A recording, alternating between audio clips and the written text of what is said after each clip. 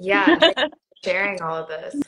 So, what do you feel is one of your biggest tips or shifts that you've had when it comes to mindset and anchoring in with God? Um, for me, and this is also what I coach my clients on. The first thing that we work on is forgiveness.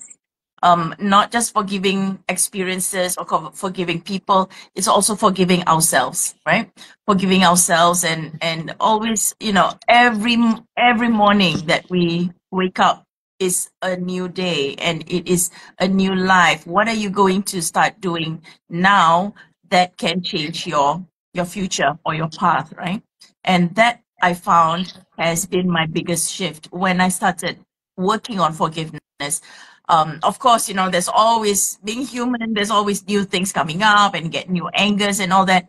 But when we are aware, when I'm aware of the importance of forgiveness, I will make that extra effort, even though, certain situations can be very painful, but it is so important to forgive. And I found that helped me move forward a lot, and see things differently when I start letting go and releasing. And that worked very well for me.